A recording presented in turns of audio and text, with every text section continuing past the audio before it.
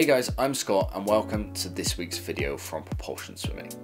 This week I'm back with another Blackboard breakdown for you all. This is where we look at one of the top swimmers in the world and give you a guide to who they are, what achievements they've had at major competitions, and why they are so good. Basically a quick guide into their strengths, whether that's mental, physical, or otherwise. So for this week's video, we're taking a look at one of the standout breaststrokers in recent years, and that's American Lilly King. So let's start off with Lilly King's form in the ISL format of swimming. In 2019, Lilly King went a ridiculous 16 races unbeaten, and that spanned the whole of that ISL season. This form carried through to the 2020 season, where her ISL wins topped 30 races. She won all of the breaststroke skins competitions she raced in and finished a massive second place in the MVP rankings behind world-beating Caleb Dressel. Now, when Lilly isn't racing for the Cali Condors, she trains out of Indiana University, and you may have seen her make frequent appearances in Cody Miller's vlog on YouTube. She first broke onto the international scene at the 2016 Rio Olympics, where out of the 3 events she entered, she won 2 gold medals.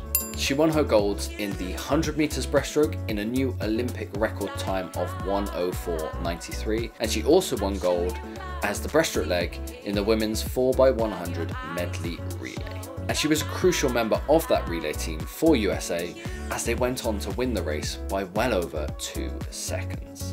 Having now cemented herself as the clear #1 breaststroker in the world, she went to the 2017 Budapest World Championships as clear favourite in the 50 and the 100 meters breaststroke. Not only did she go on to win gold medals in both of those events, but she also set new world records, really securing that legacy of her being the #1 breaststroke swimmer. On top of these individual triumphs, she also won gold in the 4x100 medley relay and the 4x100 mixed medley relay, both of which were, you guessed it, world record swims. After her first 2 years of major international meets, King was looking unstoppable, and her superiority continued on to the 2019 GWANGJU World Championships, where she defended both her 50 and 100 meter breaststroke title, along with winning gold in the 4x100 medley relay. Going into the Tokyo Olympics, she is going to be favourite alongside the likes of Alia Atkinson and Benedetto Pilato.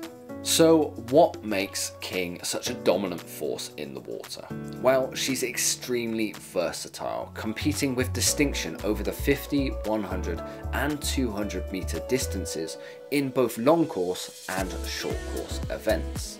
She has an incredibly high stroke count, much like the dominant force on the male side of breaststroke, Adam Peaty. A high stroke count effectively translates as the faster you can perform your strokes through the water, the faster you're going to travel through the water. You add this with her incredibly fast turns and she is always going to be one of the favourites to win. She is also an expert at spotting her finish, one of the key elements that is often overlooked in swimming.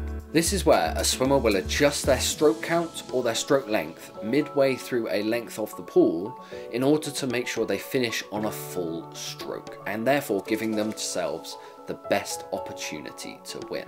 This was especially evident at the 2020 ISL final, where in the 50 meter breaststroke she pipped Benedetto Pilato to the win. What has also been evident through the whole of ISL format is just what a fiery competitor Lilly King is. Like I said before, she won over 30 events and has the record for the longest unbeaten run in the competition. Whenever she gets in the pool, she always thinks she's going to win, and right now, who are we to disagree? That rounds up this week's video from Propulsion Swimming.